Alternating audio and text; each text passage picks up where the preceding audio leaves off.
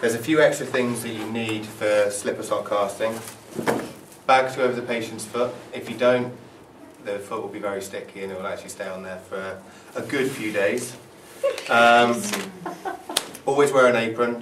You shouldn't get any on the clothes. It's a very sort of non-mess way of casting, but to minimise any effects, I have ruined one shirt where I've just got a few flecks on there.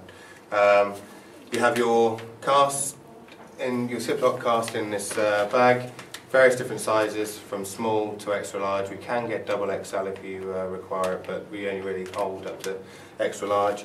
Set of gloves and then a bowl of water. Because resin has an exothermic reaction anyway, it doesn't have to be hot like casting water, but it's better with a bit of warmth for the patient as well as for setting reasons. So once you're prepared, put your gloves on.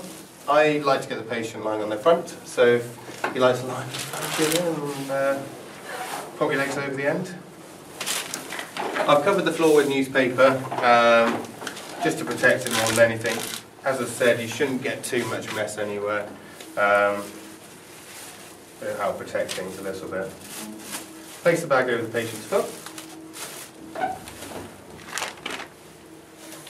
Bring your bowl a bit closer so you don't have to stretch so far. Gloves on, a clip. This helps hold the sock onto the foot.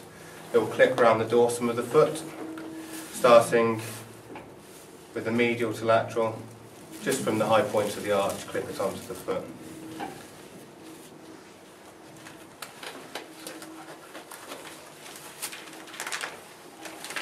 Open the bag.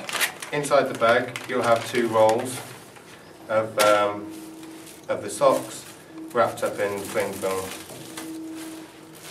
Unroll the sock, open it out slightly. It will be tacky. As you can see, it's just sort of like a sports sock type shape. Dunk it in the water. Make sure you don't fill up the inside of it. Wring it out slightly. This is where you need to act fairly quickly. Put it over the toes first. Put it on quite hard. It's toes, isn't it? Put it over. Grab your clip. Start with the medial side, midpoint of the arch. Stretch over, lateral side. That holds it on. If you don't think you've got enough height, pull it up. Lateral side, hold the 4th and 5th. Find your neutral. Dorsiflex the foot slightly and hold.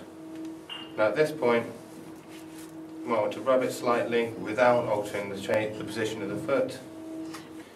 It's where you may need to check sizes and make sure the size is right. If you haven't got the right size or you don't feel it's holding the foot in the right position, then you might want to start again.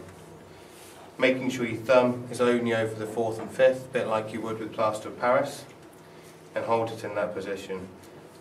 Feeling the sock now, it's giving out a bit of heat. Can you feel the heat, Julian?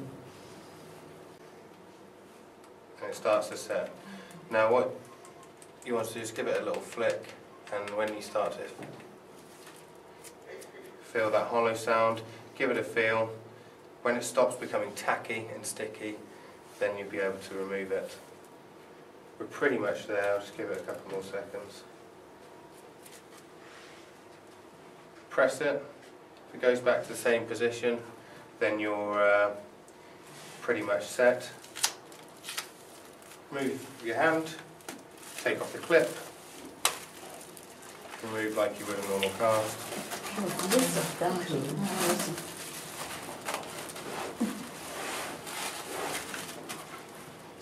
And then we're done. Wow.